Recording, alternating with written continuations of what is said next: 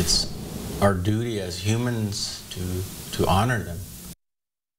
To indigenous communities, the buffalo is more than just an animal. They hold a deep symbolism representing strength and unity. And for years now, there have been ongoing efforts to restore buffalo populations across eastern Washington. Thanks to a gift from the Kalispel tribe, this is becoming a reality for the Colville Confederation of Tribes. Our Alexandra Cohen-Yarts got an exclusive look at this growing herd of buffalo. She shares how it's helping revive a piece of their history.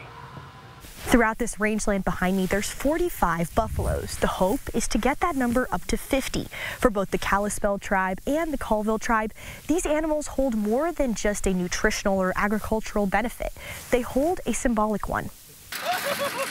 That is the site of 10 additional buffaloes being brought onto the Colville Reservation. It means a lot to our people and the land. To the indigenous community, the buffalo holds a strong significance. It represents resilience and sustenance.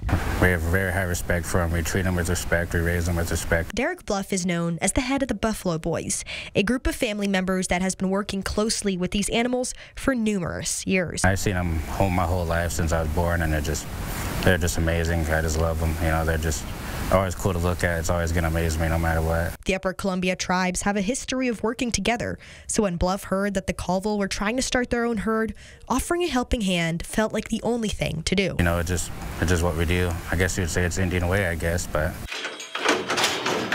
The recent gift from the Kalispel follows last year's donation of 33 buffalo.